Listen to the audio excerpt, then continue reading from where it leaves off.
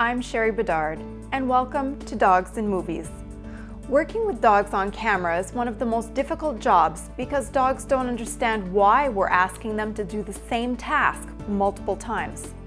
Another obstacle is that they get bored very quickly and will test your patience, but it can be a very rewarding job.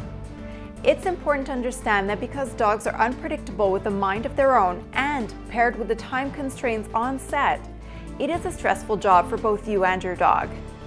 There are a handful of PetStar agencies in which you can join as you start out in this business.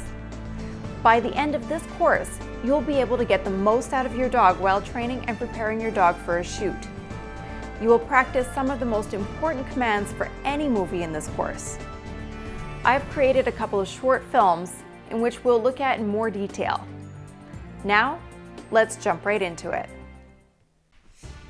Before you take any dog on set, you need to understand how dogs think and see the world. There are two main types of dogs, those that respond to food as a reward and those that respond to toys. Within those two types, you also have dogs that are people-oriented and the dogs that are dog-oriented. The easiest dogs to work with are dogs that regard food as a top reward and are people-oriented.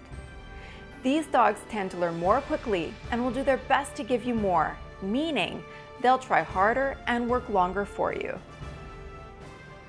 The dog's level of activeness is also a factor to consider.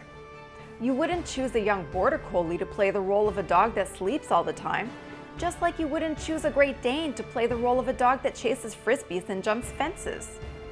Choose your breed wisely for what you want to accomplish. There are ways of getting around a dog's activeness to bring down the energy for more quiet scenes, but it's almost impossible to bring up a dog's energy level for a more active scene.